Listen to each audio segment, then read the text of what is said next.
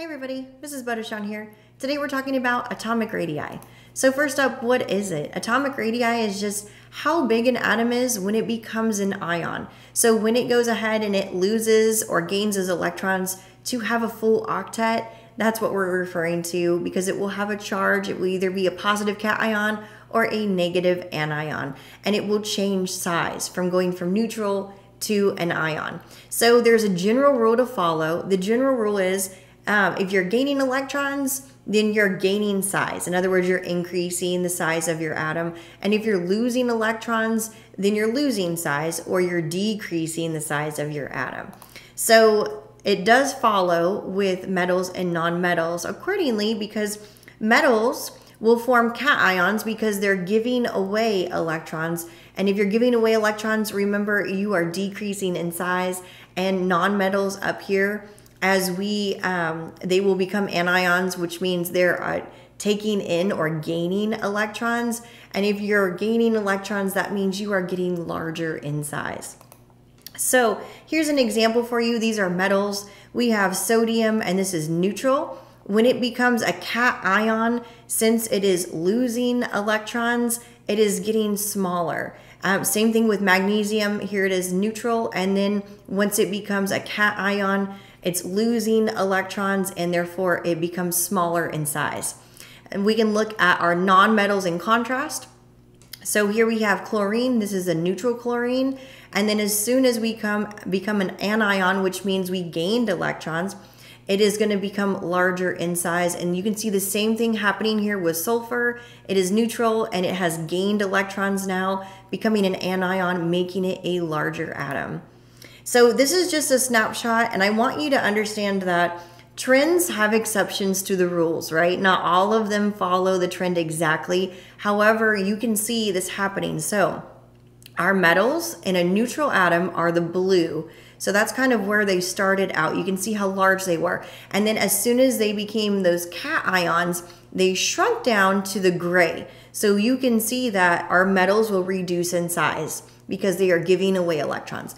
And then vice versa for our nonmetals, we started off with this tan color, and as they became an anion, since they're now gaining electrons, they're getting larger, and that is going to be the gray area that you see. You can pause this and check it out if you want to. All right, let's try a couple. So which of the following would have the largest radius? And then try to see if you can explain your answer. Pause the video and I'm going to tell you the answer in just a second. All right, here we go. So focus on electrons first, okay? So sodium has 11 electrons, and if we're evaluating how many electrons sodium positive has, it has 10, right? Because it gave one electron away. Therefore, sodium is going to have the largest radius, and sodium plus is going to be a little bit smaller just because 11 is larger than 10. All right, let's go ahead and try this one. This time, I want you to say which one is the smallest radius. Pause your video and we'll go over the answer. Okay, let's go ahead. Let's talk this through. So potassium, if you look on the periodic table, it does have 19 electrons in a neutral atom. When we make that a cation, a positive one, we're taking away one of those. So now we have 18 for the potassium plus, right? If you look up sodium on the periodic table, it has 11 electrons, and sodium plus then has 10 because we're removing one of those electrons. So it's going to have the smallest radius of all of them because we can put them in number order. 10, 11, 18, and then 19 would be the largest one. Okay, try this one. Which one has the smallest radius? Pause. All right, let's look at the answer. If we're looking on the periodic table, oxygen is number 8, so it has 8 electrons. And then if we're looking at O -2, that means it has gained 2 electrons, so it has 10. So the smaller one is going to be just neutral oxygen, and O -2 is going to be larger. All right, try these. Which one has the largest radius? Go ahead and pause. All right, let's check out the answer.